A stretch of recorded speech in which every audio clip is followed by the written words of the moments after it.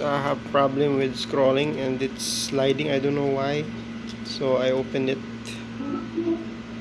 and I found out that in this scroll you can remove this one, the wrapper. And then after I open it, I saw this very oily inside, so it's sliding. So you just open it and wash it with any detergent to make it rough. So here it is. It's clean now. So this is the rubber. It's sliding. Anything else? Everything is fine. Using the professional precision screwdriver.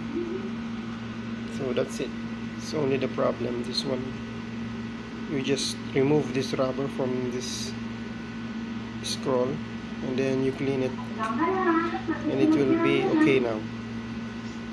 So that's it. Thank you.